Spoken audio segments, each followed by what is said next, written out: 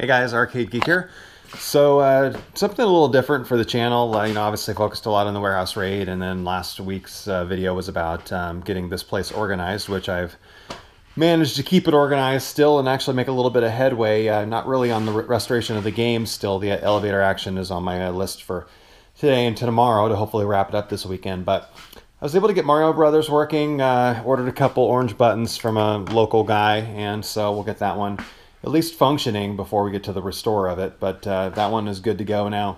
Also was able to get the Donkey Kong monitor working, so that game's good to go as well. So that just leaves sort of the Berserk, which will be the J-Rock multi, Berserk Frenzy board, and then this is my multi-Williams. So I accidentally, when I sold the Street Fighter 2 kit, gave my control panel hinge to the guy that bought it. So I had to do a little finagling with a guy on Clav to buy his control panel, take the hinge off of it, and then I'm going to return or instead then sell that panel out to somebody else who maybe doesn't need the hinge. So anyway, we're starting to get to the point where most of the games are working. So I've got everything on this side all functioning, and then now DK Mario work, elevator action works when I put it together. So, and then we'll just work on the two J-Rock ones, and then going to do the cap kit on this today as well. So I should get most everything in here working, and then we'll just get started on the restores. But anyway, so today I was kind of surfing around on the internet early and saw an ad for a Neo Geo 4 slot,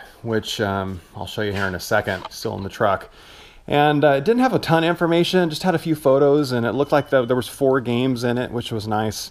And so I contacted the guy and was able to get him to hold it for me. It's about a 45-minute drive or so to his house, but got over there, it was in great condition. I mean, a lot of times these things get swollen, they get wet, etc. So it's a little dirty, but 4 games that were included. It's going to need a CPO and some such, but he said it doesn't work, but they were including a bunch of additional monitors and such. So when I got over there, I kind of expected the worst, but what I ended up seeing was he had 2 brand new in the box 26-inch CRT color monitors. They've got Wells Gardner chassis in them. So the guy that he bought the game from said that the monitor didn't work, but he had 2 brand new in the box, and so he gave him the game, the monitors, which ended up being 3 total, and everything. And then the guy I bought it from knew nothing about arcade games, and he was unable to get the wiring. He couldn't figure out the wiring for the new monitor. So anyway, he just wanted it out of his way. It had been sitting in his house for a couple of years, and so he finally just said, I just wanted to dump it and get it gone. So all of this, $200. And 4 slot Neo Geo, 4 games, and we'll kind of talk about the games once I get it out of the truck here a little bit. But the big thing obviously was the 2 brand new monitors. I've wanted a Neo Geo 4 slot for some time, and it's real clean, fully wired inside. Maybe it needs a power supply, I'm not 100% sure. The guy said that he was told it needed a power supply, but he also said the guy he bought it from didn't seem to know much about this stuff anyway. So it sounds like it was in a couple people's hands that wanted to get a Neo Geo and didn't know what they were doing. So I'll do a little research, see if I can figure it out. But anyway, this is where we're at right now. And give me a second and we'll get this unloaded. All right, guys, back. Got it inside the house. And spent a little time just, sort of hitting it with some simple green, Windex, just cleaning it up a little bit today. I gotta say, man, this game is in really good condition for being original. There's no water at all that looks like it's ever hit this game. The bottoms are pretty sharp edges, a little bit of storage wear, but I mean, you can look at it and see it's clean.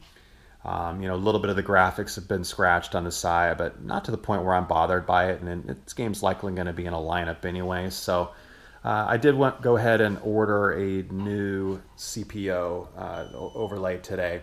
Kind of one of the reproduction plexi ones, so it'd be a little bit nicer than just the sort of generic stickers you see on some of the others.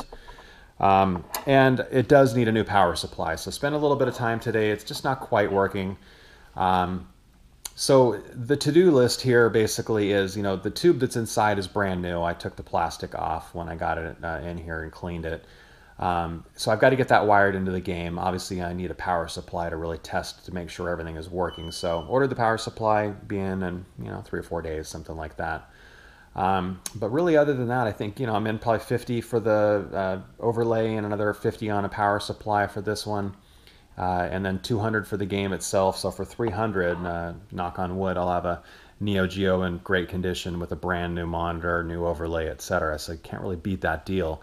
And the games that came with it, you know, Bust a Move, World Heroes 2, Jet, Puzzled, and Double Dragon. Some good titles there. You know, I haven't played a lot of the puzzle games myself, but you know, my wife from time to time played them and likes them, so I thought, you know, we'll leave a couple of those in there and maybe get her outside here a little more than she has in the past. So really have been buying games that I like, and my son, you know, plays a little bit, my daughter a little bit, but you know, my wife really wanted a Centipede, so I picked it up, and I've had it now for 2 months, and she has not been out here once to play it. So I need to get that one fixed up a little bit and get it into the house so it actually gets a little bit of play. But for, you know, right now the garage arcade is really just more for me than anybody else. But anyway, I figure, you know, Bust a Move maybe and Puzzled or something could be fun games for her. And then, of course, I'm a big fan of Double Dragon since the old NES days. So looking forward to playing that one as well. But yeah, new tube inside there. You know, the tube that came probably was originally in the game is in here, and you know, the guy that had it didn't know how to work on this stuff, so it could be very simple fix, and then, you know, have that tube up and working, and probably sell it.